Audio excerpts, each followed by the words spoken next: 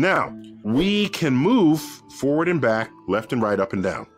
Those are the three spatial dimensions. But the time dimension, you don't have access to the past or the future. But let's think this through. How would you imprison a two-dimensional creature? Draw a line. What kind of line? A square. A square. Just draw a square. That's its prison cell. Yeah. But we say, wait, just step up out of it and then you escape. Good to go. I don't know what you're talking about.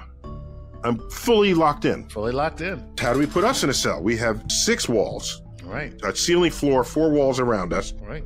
We think we are completely contained within it. A higher dimensional creature says, just step out and then step back in and you're outside the cell. We said, I don't know what you're talking about. Right.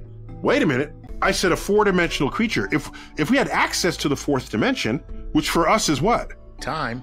Time, but wait, we're prisoners of time. So suppose we weren't prisoners of time. Suppose you could move through time the way we move through space. Could you then escape the prison? Yeah, just move to a time when I'm not in prison. Exactly.